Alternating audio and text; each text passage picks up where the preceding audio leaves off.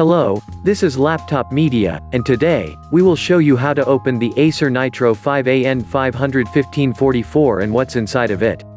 Taking this device apart is nothing out of the ordinary. Undo all 11 Phillips head screws, and then pry the bottom panel with a plastic tool, starting from the front corners. Please remember, it would be of great help to us if you just hit the like button and subscribe to our channel. That would motivate us to make even more and better videos for you. After you get inside, you'll see a cooling solution that comprises 3 heat pipes, one of which is common for the CPU and the GPU, and a total of 4 heat spreaders. Additionally, there are heat sinks on top of the graphics memory and the VRMs, which is a nice touch.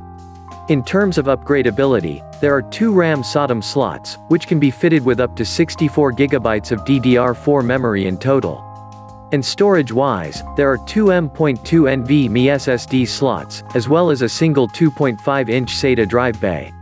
And when it comes to the battery, Acer has put a 57.5 watt-hours unit in this device.